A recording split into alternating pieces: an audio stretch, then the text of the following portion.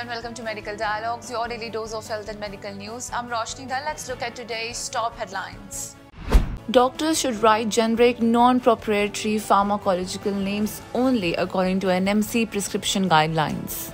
Doctors should prescribe medicines with generic, non-proprietary and pharmacological names only, said the recently released draft prescription guidelines by the National Medical Commission. The prescription guidelines form an integral part of the draft of the National Medical Commission Registered Medical Practitioner Professional Conduct Regulations 2022 recently released by the NMC. Besides noting that generic non-proprietary pharmacological names have to be prescribed, the guidelines reiterate the point by again stating that physicians should avoid prescribing branded generic drugs.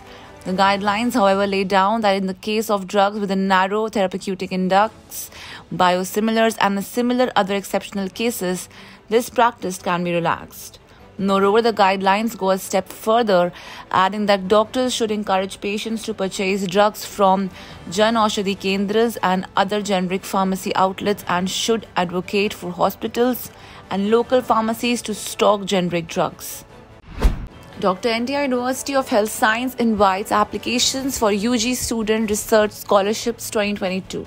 Dr. NTR University of Health Science has invited applications for undergraduate student research scholarship program under Research and Development Department. The students of MBBS, BDS, Ayush, Nursing and Physiotherapy of the respective affiliated colleges can apply before they appear in their final examination. PG and intern students are not eligible for this program. The application and research proposal should be submitted along with the application attestation form as available on the university website, duly certified by the guide and head of the institution. The last date for submission is 25th of June. The application should be sent to the Director of the Research and Development of Dr. NTR University of Health Science. Take even one case as an outbreak, government's guideline on monkeypox. Union Health Ministry on Tuesday issued guidelines for management of monkeypox, although India has not reported any case of the disease yet. Officials said that norms had been issued to ensure preparedness to deal with any potential crisis. The ministry said even one case is to be considered an outbreak.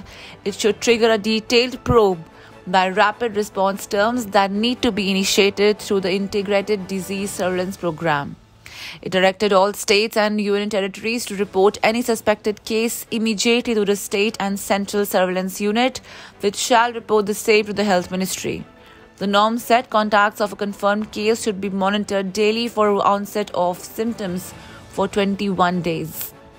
Over 1 million youth started smoking daily, mostly used JULL e-cigarettes according to US study. Nearly 2,300 adolescents and young adults became new tobacco smokers in the US over the period of 2017 to 19, with the total number of users under 21 years of age, vaping as in using e-cigarettes, rising to over 1 million by 2019 accordingly to a new published research.